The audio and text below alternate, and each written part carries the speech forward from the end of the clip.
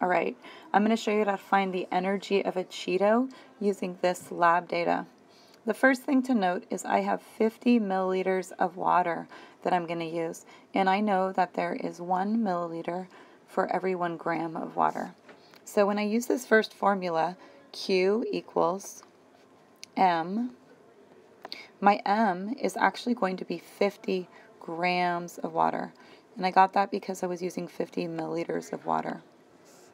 For my C in this formula, I'm going to use the specific heat of water. The specific heat of water is always 4.184, and the units is joules/grams degrees Celsius. So I'm going to go ahead and write that in my problem. And then my delta T in my problem, I use this formula right here. TF stands for temperature final, which is this, 23.1 degrees Celsius, and my temperature initial, or my starting temperature, was 18.5 degrees Celsius. You want to show all work and always label every unit. The difference here is 4.6. So I'm going to plug that in. Then I'm going to use my calculator. The units cancel out, Celsius with Celsius, grams with grams. I'm going to be left with joules. Okay, so I have found out the joules of energy in my Cheeto. Now the question is, well, how much energy really is there? And so I have to take into account how many grams of my Cheeto actually burned.